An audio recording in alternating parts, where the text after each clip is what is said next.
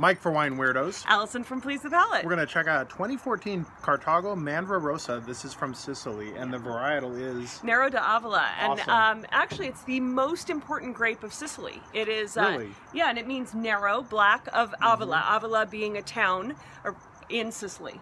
cool. That is Lots the of black origin. fruit on the nose. Tons of, I was reading on the notes, mulberry. I think that, I do agree with that. There's blackberry, tons of brambly fruit coming through. Really beautiful nose. What's it doing on the palate? On the palate, you get a real kind of cooked fruit element.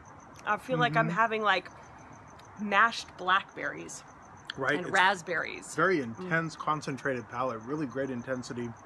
Very fruit forward though, right? Yeah, it just reminds me, you know, the color is kind of a purpley color, and when I drink it, I think purple for some reason. Awesome. This is a very cool wine from Sicily. I think fans of Paso wines should be drinking this for the price.